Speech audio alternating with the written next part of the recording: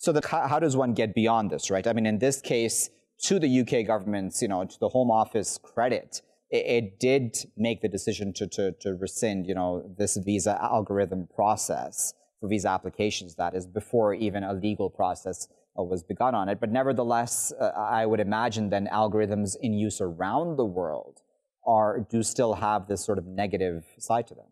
Yeah, so the Home Office only really steps back away from it because of the actions of campaigners who highlighted these kind of biases and asked them to stop using it. The way you get around it is, like Melissa said, you can look at the data and consider whether there are things within the data set which are already biased, and are there ways to balance that out.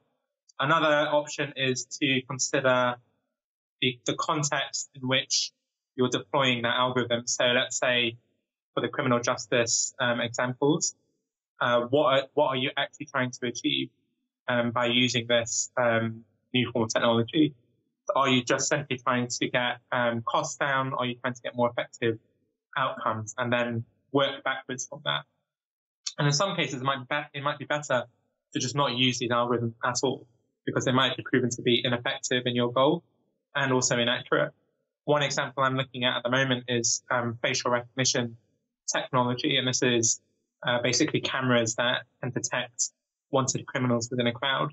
And one of the issues there is that some of these technologies don't actually work as well on people with darker skin colors. Right. And therefore, you might actually get ineffective outcomes. You might be missing guilty people that you want to catch, and you also might be flagging up innocent people as criminals.